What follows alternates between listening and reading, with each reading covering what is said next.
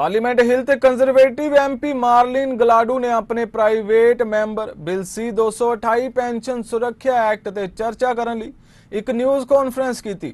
Bill का उद्देश्य यकीनी बनाना है कि दिवालियापन का ऐलान करने वाली कंपनियों नूं उन्हां दे कर्मचारियों नूं पेंशन के पैसे लई मुआवजा देना होवेगा जिस दे ओह हकदार ने। The fact that over the last 10 years, there have been multiple efforts to bring forward private members' bills to address this issue. We know seniors that have worked their whole lives only to find that when the company goes bankrupt, they're left with nothing or pennies on the dollar of their pension.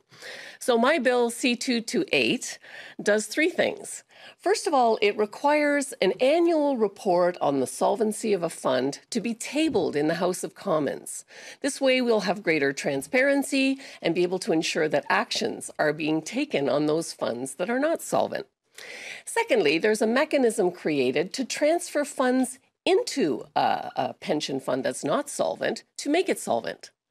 And finally, in the event that a business does go bankrupt, there is a priority given to pensions ahead of large creditors and executive bonuses.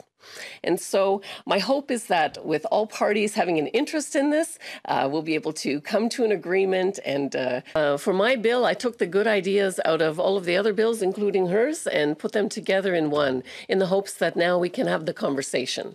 There's an e-petition that Ryan Turnbull from the Liberals has put out, number 3893, on this very topic.